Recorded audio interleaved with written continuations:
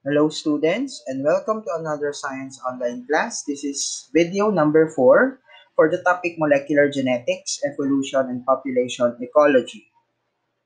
Now let's discuss translation. So when we say translation, this is the conversion of RNA to protein.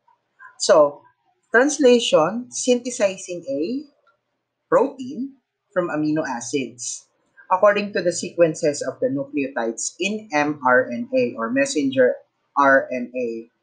It occurs at the ribosomes, okay, in cytoplasm of the cell. So ribosomal RNA or rRNA is needed for the protein synthesis. Helps mRNA bind to the ribosome. So transfer RNA or tRNA brings specific amino acids to the ribosome to be assembled as proteins. So lalabas ang mRNA from nucleus and then pupunta sa ribosomes. Ang ribosomes ay makikita sa cytoplasms. So by means of rRNA or ribosomal RNA, binabind ng mRNA sa ribosomes, no? Para magkaroon ng translation.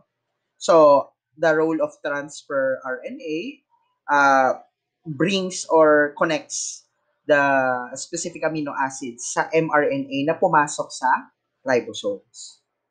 So, let's discuss the complementary base pairing. So, ribosomal RNA or rRNA joins with a number of proteins to form ribosomes.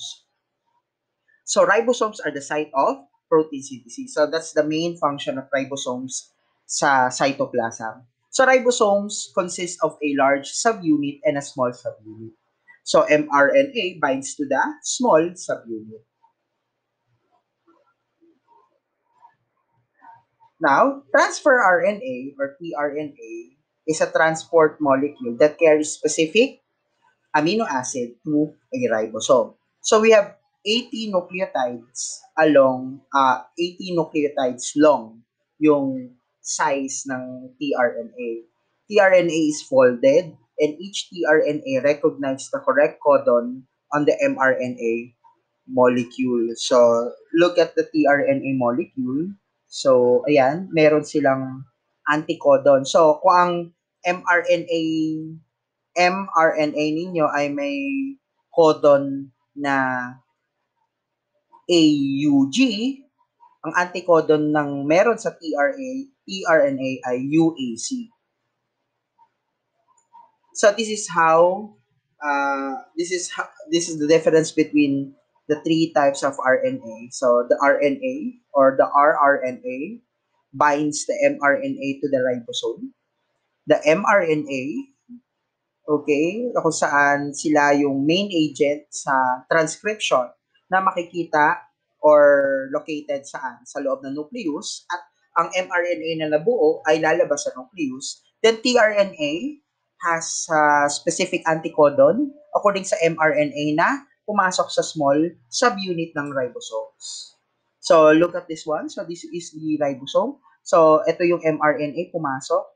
So tingnan nyo, GCA ang tRNA niya ay CGT, binaliktad, no?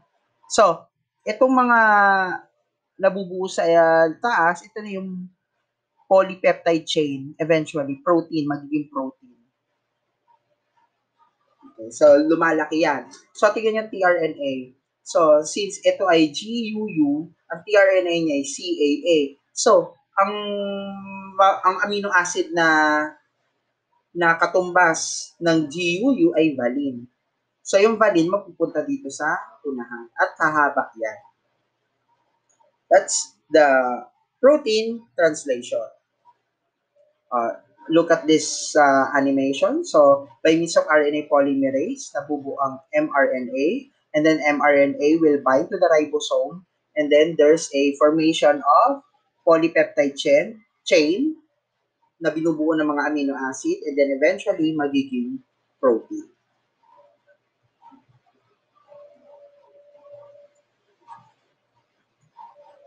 So again, protein is one of the important compound ng bawat cell.